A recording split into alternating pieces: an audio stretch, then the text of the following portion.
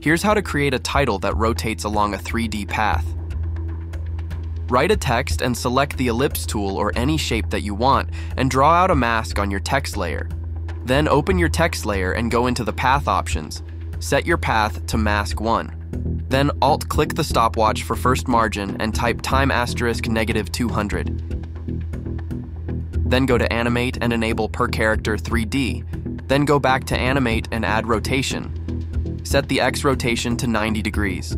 Select the layer and hit R on your keyboard for transform rotation and set the X rotation here to about -75 degrees.